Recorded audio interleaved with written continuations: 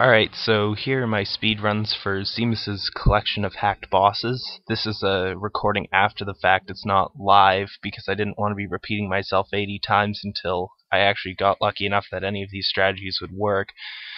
This first battle here is pretty much a given because they're weak to instant death, which means you can just cast X-Zone twice and you win. So that's pretty much all there is to say about this one. I'm also probably going to make another video that does not have the audio commentary, just in case you find my voice annoying or don't want to hear me talk the entire time. So I'll probably put that in the video responses somewhere. This second battle with statuses allowed but not instant death allowed is not much harder than the first one. As you can see, I really didn't bother to equip Loki or Edgar seriously. They don't really have any reason to be there besides spelling out the words at the bottom. This battle is easily incapacitated by berserking them and casting Vanish on your characters, so you don't need to worry about getting hit or anything. You can just spam them.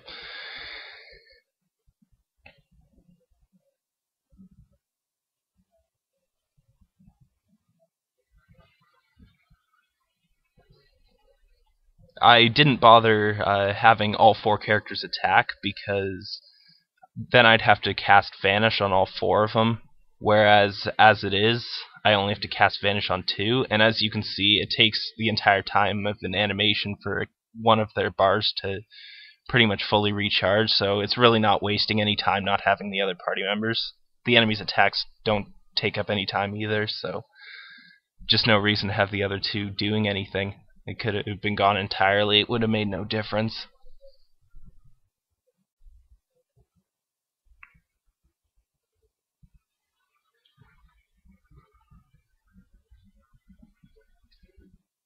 I experimented with different ways of doing damage in this battle. This seems to be the fastest, I'm not 100% sure.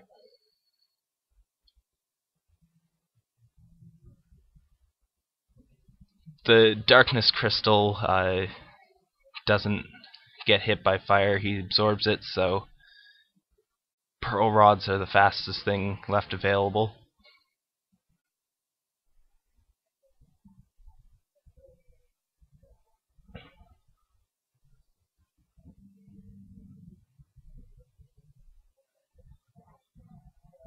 So yeah, this is pretty much just me spamming a whole bunch of Pearl Rods. If you want to go ahead and skip it, go ahead and skip it. It's not that interesting. It'll be interesting in the next fight.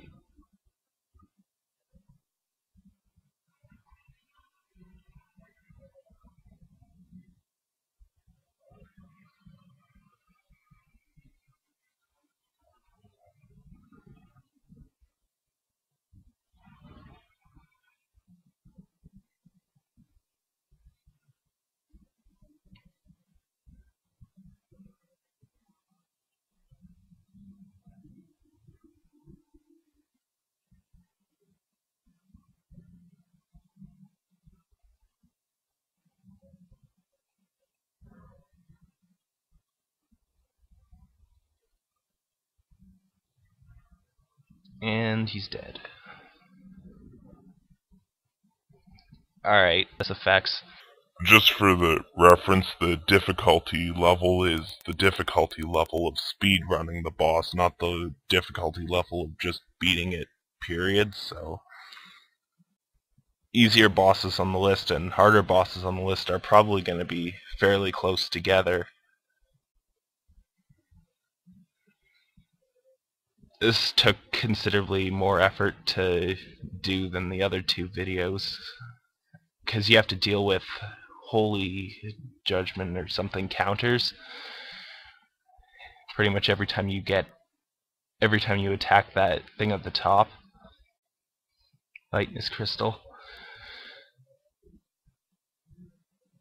So you pretty much only get 1 attack with each character before you have to throw a Mega Elixir.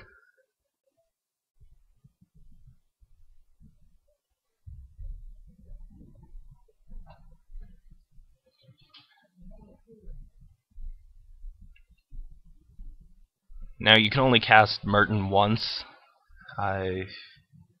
because it charges Comet from the Darkness Crystal, and you don't want to waste time eating a Comet counter. So that's why I only use Merton once. It is able to re-heal me and do damage to the Lightness Crystal at the same time, so as you can see, she just barely survives this. And only because of Regen too. But that allows me to heal everyone up very conveniently, so it's good to throw that in there.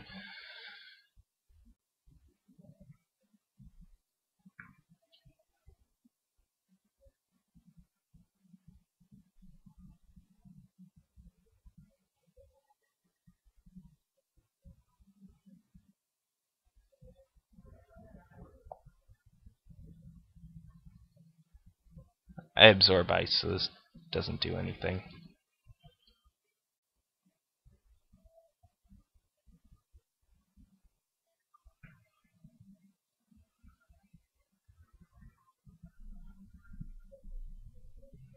After that Mega Elixir, there's no way this Darkness Crystal can take me out. One thing that's a bit of a time waster here is that he'll use a Condemned counter every single time you damage him with the Pearl Rods, so I may have been able to do it a little bit faster if I managed to equip a safety bit on people so that they just block it with the shield. But I'd probably also have to drop my damage a little bit, so it would be a bit of a trade-off there. I don't know if it would be worth it.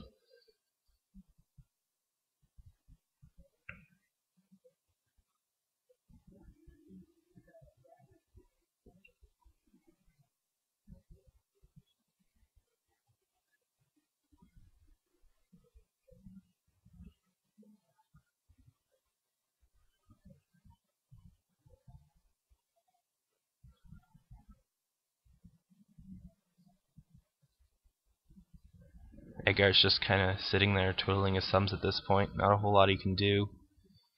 Attacking with the drill would just be a waste of time compared to Pearl Rods or Ultima spells, so no reason to do that.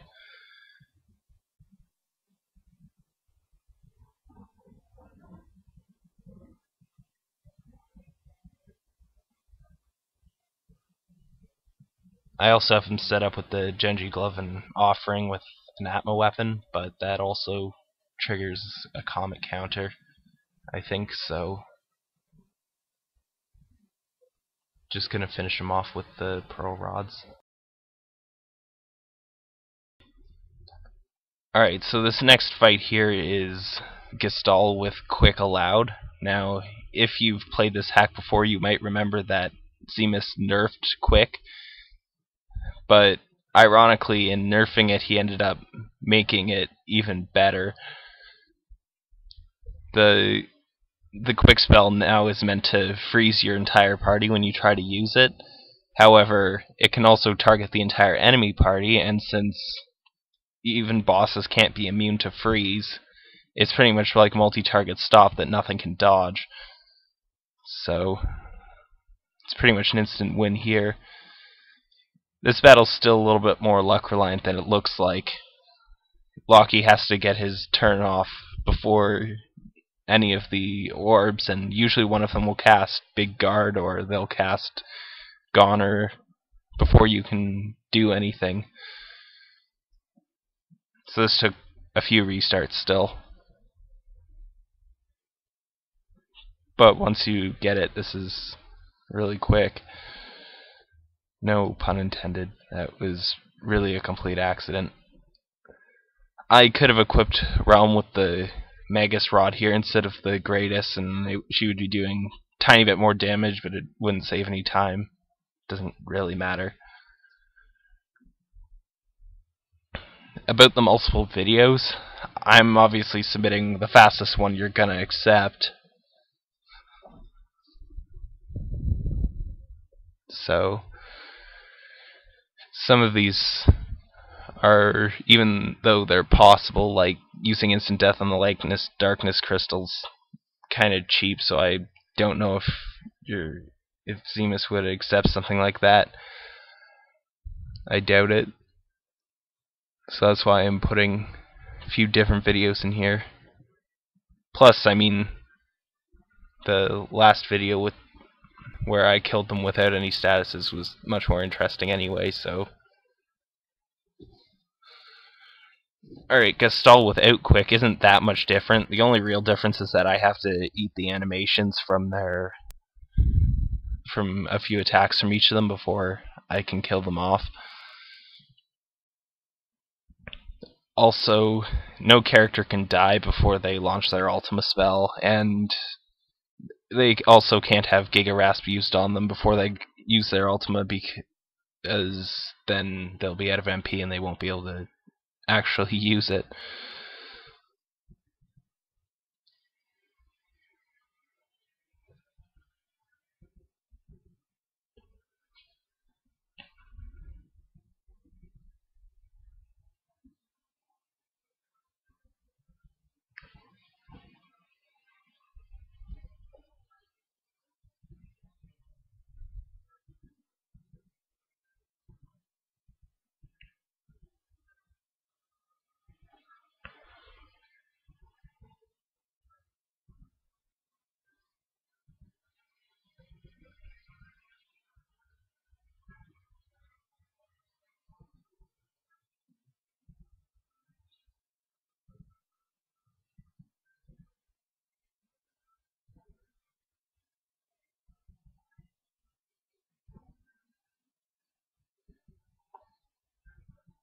There's not really a whole lot else to say here. Just kind of let Locky die from seizure here. Don't really care, he's already done what he needs to do.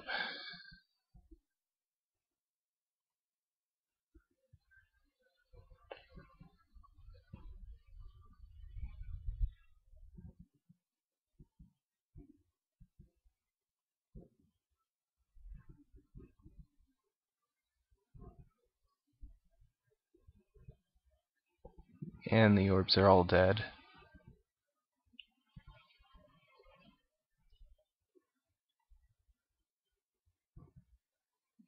It only gets harder from here on out, though.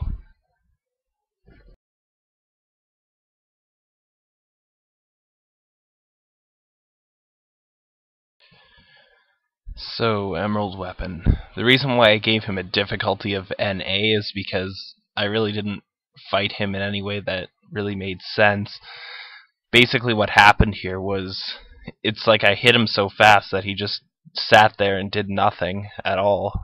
I'm not 100% sure why that happened, but I don't know, just a shot in the dark here, but maybe if I hit him this quickly, he'll basically lose one of his lives, and maybe his ATB gauge just goes to 0 whenever he loses a life, and the next life of Emerald Weapon comes in.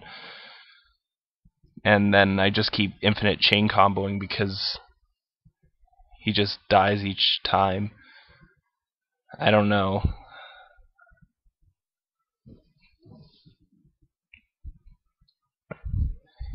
Zidane just kind of stands there in this fight. There wasn't really any use for him. In fact, I actually should have had him out of my party because Locky has to get hit by that first attack at the beginning so that he's at low HP. He's got the Chef's Knife equipped, which is what used to be the Valiant Knife, so it does more damage as your HP is lower. So he needs to get hit by that first attack, which means Zidane's just taking up space, really, that he might get hit and that would waste time.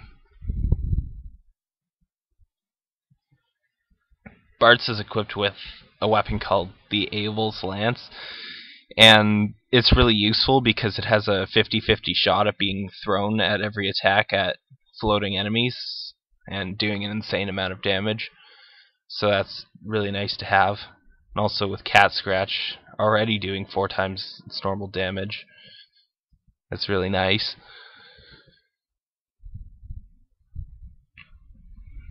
The Chef's Knife and the Atma Weapon are really handy as well, because when the offering is equipped, your attack power is halved with most weapons. So you're really only doing twice as much damage, because you get 4 attacks at half damage. But the Chef's Knife and the Atma weapon don't get their attack power halved.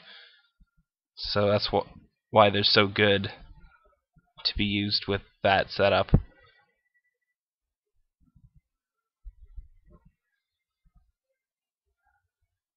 And I'm just gonna let those 3 laugh themselves to death.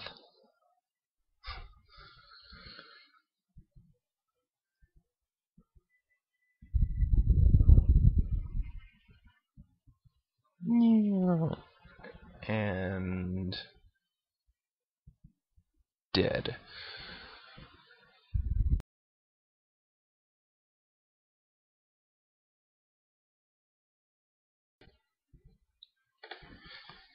Maenad, fun fact, this is the battle that I ended up redoing the largest number of times, mostly because I just hadn't gotten all the bugs worked out of my strategies yet, because this was actually the first one I did out of all of them. So I went back and redid this fight quite a bit.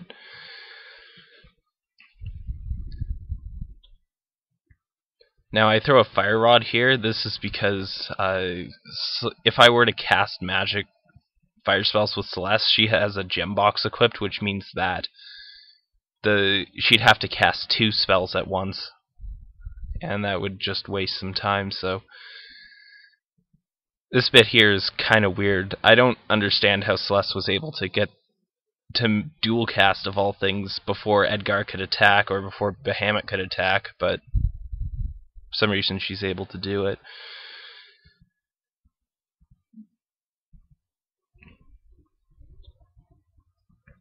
I could also just have Lily attack instead of the Ultimas, and it would take about the same amount of time.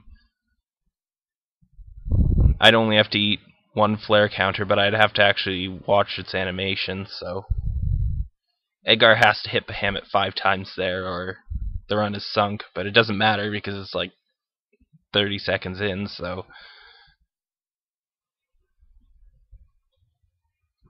Bahamut dies before he even gets a Mega Flare off, which is handy. But it's not like he was actually going to kill me with that Mega Flare, it's just I don't want to watch the animation that takes up time, as much as the animation's cool and all.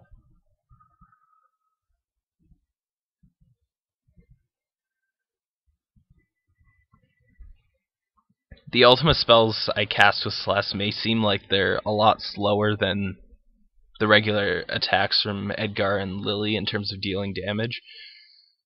The real point of them is to delay Maenad so that Edgar and Lily both get to have a strike each time she attacks.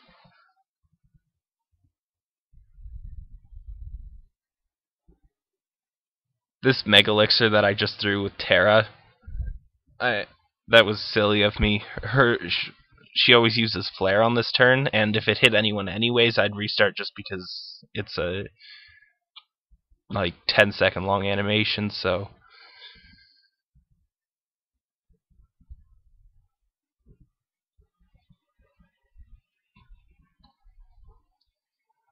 and on the next turn she's going to use Glare. As long as it doesn't hit Edgar, I'm generally good.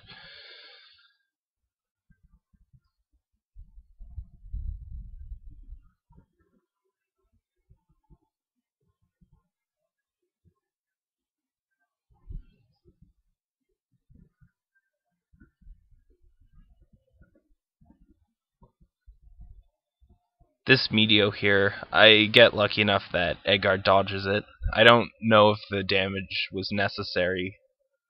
The extra HP was necessary to KO her with this attack.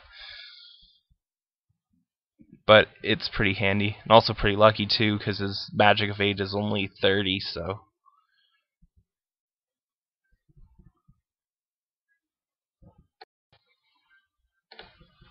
the elemental. This is when the difficulty really starts to ramp up a notch, as you have to pay attention to your defense as well as your offense at this point.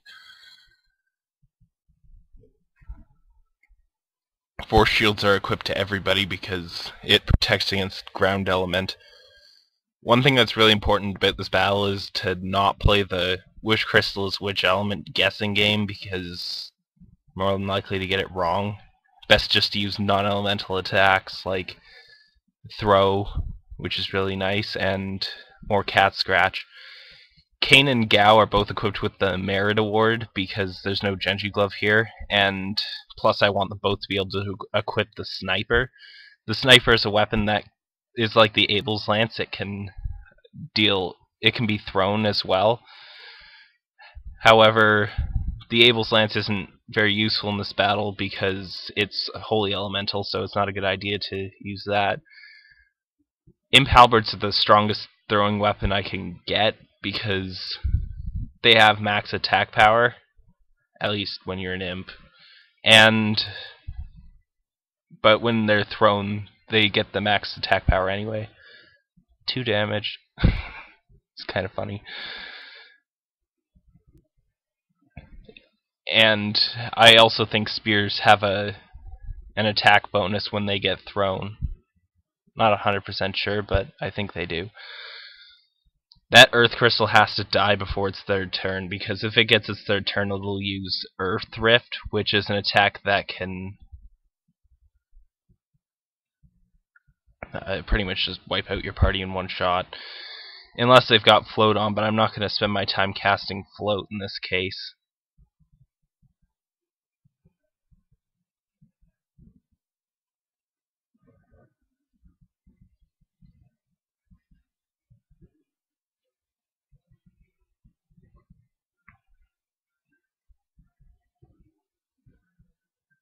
Plus, missing that Wind Crystal back there wasn't a big deal. Didn't take up that much time, so...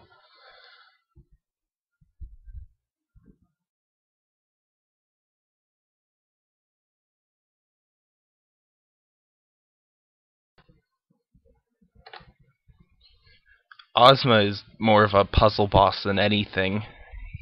Basically, there's some imps that you really shouldn't do when you fight them, because they'll provoke pretty much instant death counters. The first one is attacking with mute on, and I don't bother putting on actual silence protection here because then they won't be able to attack 8 times like I want them to be able to. The other thing, well, I'm not going to give any spoilers just because, any more spoilers at least, because probably not everyone's played it already, so sure some people want to figure it out for themselves. Handily enough, Ozma is actually kind of squishy. Takes a lot of damage from those cat scratches. And the same tactic used against Emerald Weapon, where you just keep hitting him and he stays paralyzed, works here too. That Mega Elixir was entirely useless because he never does anything for the rest of the battle. So I had real strategies planned out for these guys too, but ended up not being necessary. But at least I know I could have defeated them without having this come up, but there was no real way to avoid this without simply letting them attack. But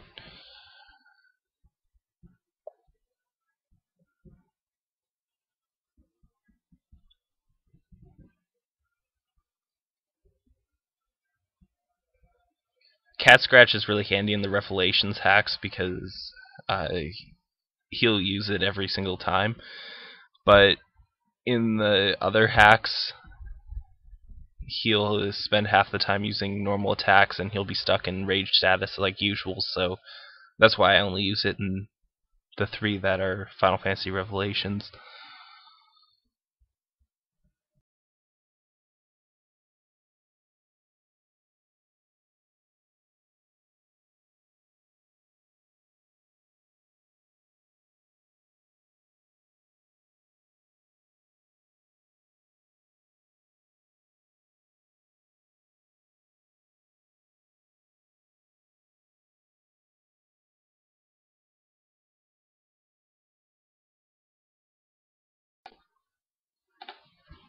So Protobabble, with the use of the old spell, the 3 out of 10 is not a mistake.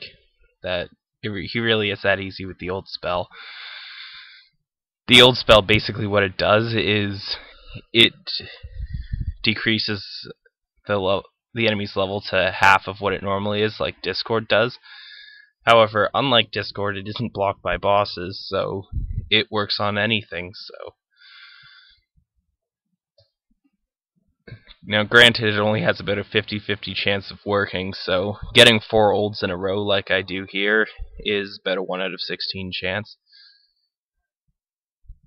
But it's still in like the first 20-30 seconds of the battle, so not that hard to restart at this point.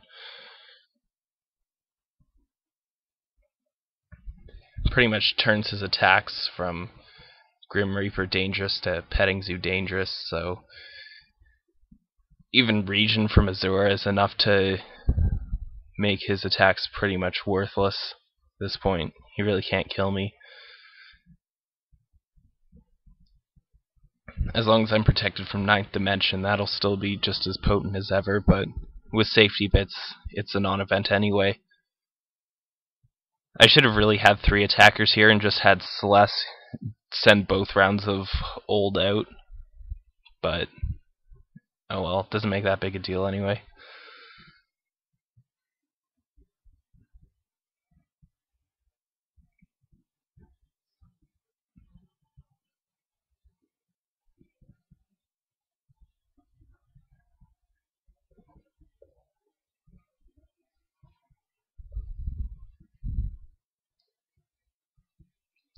Also, this wastes a lot of time. Whenever they die and get revived.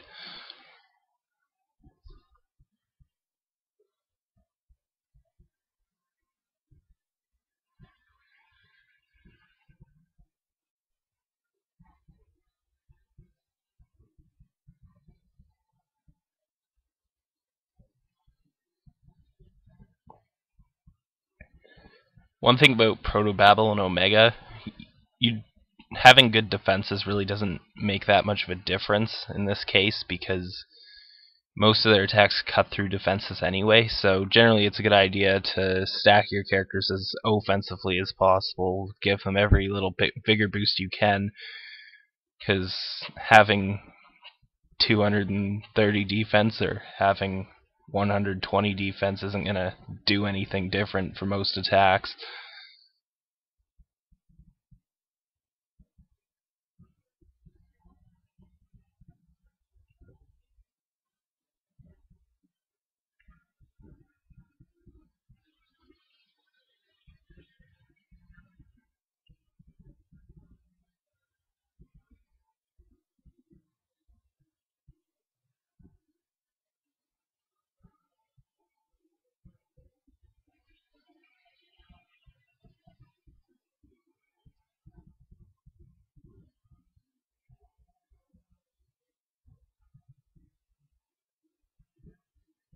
Pretty sure Lily's next attack here finishes them off.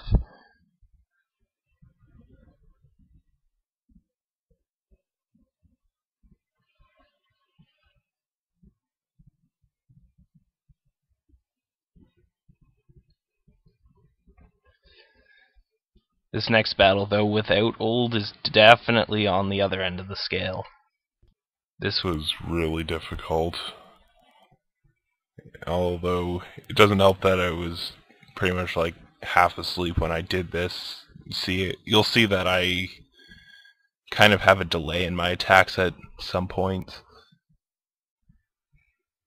They were just kind of stupid, but nothing came out of them, thankfully, because I just got that lucky.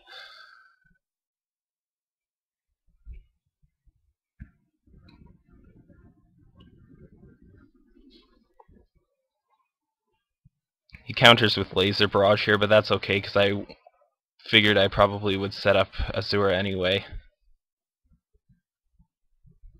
All 4 of my characters have safety bits because he uses 9th Dimension a lot, and having that become pretty much a non-event is very helpful.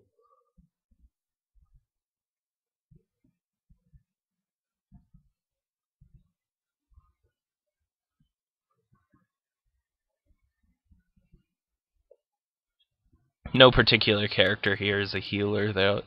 They all heal and attack equally. Sorry about the pause. It was just my dad wanting to say something to me.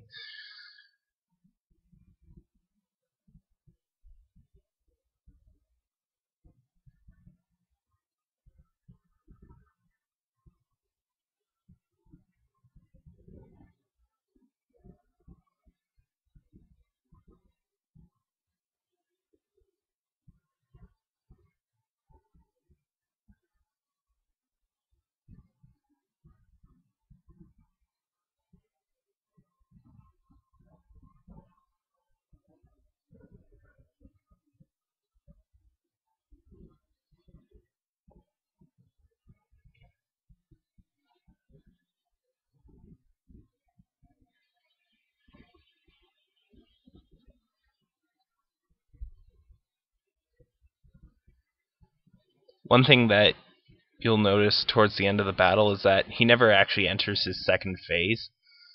I'm pretty sure what happened there was that I just skipped over the HP range in which he can actually go into his second phase, sort of like how there's a certain amount of HP between which Zero Mist will heal himself in Final Fantasy IV, and if you throw the knife at him at the right time, he'll completely skip that, and you'll end up only having to fight half the boss you normally would.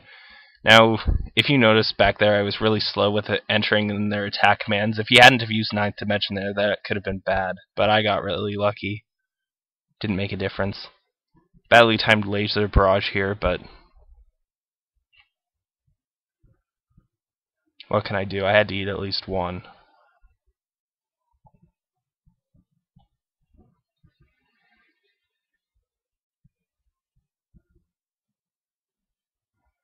I generally tend to wait around a lot to see what he does before I try to do anything.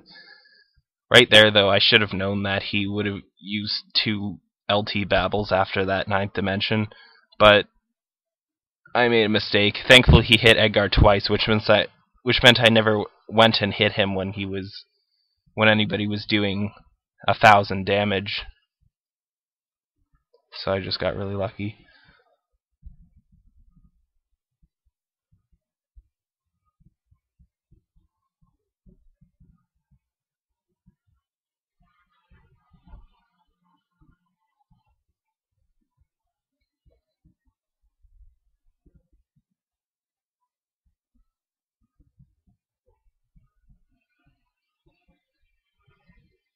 Right there, I was really slow with selecting Terra's attack command, and ended up eating an LT babble to her. Thankfully, I know that wasn't a mistake, or at least not a huge mistake, because she actually ends the fight right here, so I got really lucky that didn't matter.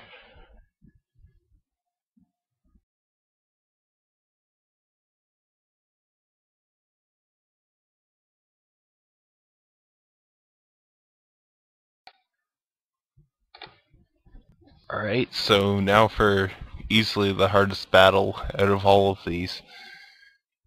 Music that's playing is called Grand Finale, which is kind of fitting. Honestly, no, not prepared. Not prepared at all. You have to be really on the ball in this battle when you're attacking with each character. For example, right there, just the time between when I selected Edgar and when I selected Celeste's attacks commands, I knew he was going to slip Omagard probably between them. Edgar needs to attack first because otherwise he's just wasting his time hitting a brick wall, and Celeste needs to cast a spell afterwards because she needs to actually dispel the Omagard. Azura is really helpful here for Life 3, especially if he decides to counter Dispel with Blaster. For some reason, after you Dispel him right there, his Omagard breaks, and then he always seems to get another attack after his counter. I don't know why that happens, but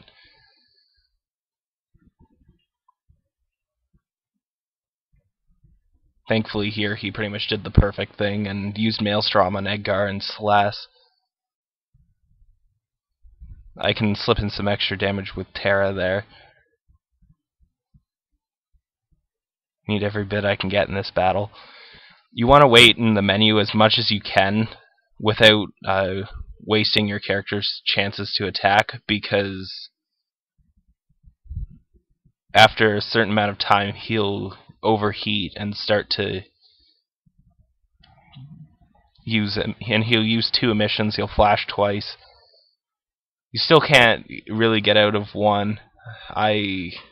You probably can, I just wasn't able to do it myself, but that'll help avoid a second one.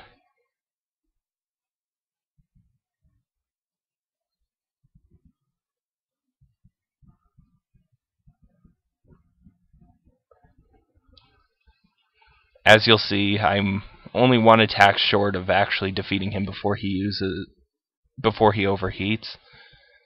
But I figured if I attacked right there with Lily and Terra, I wouldn't have gotten it off in time anyway, so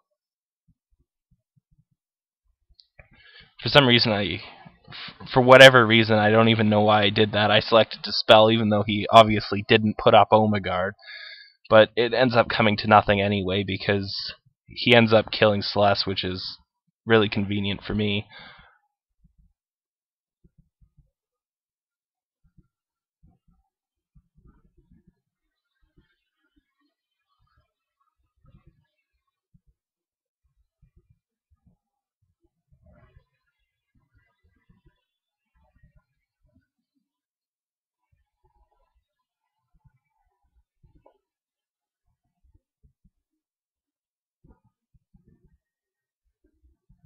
So there you have it. That was the fastest I could do it. Who knows, maybe someone else has done it faster. But I still feel pretty satisfied with that.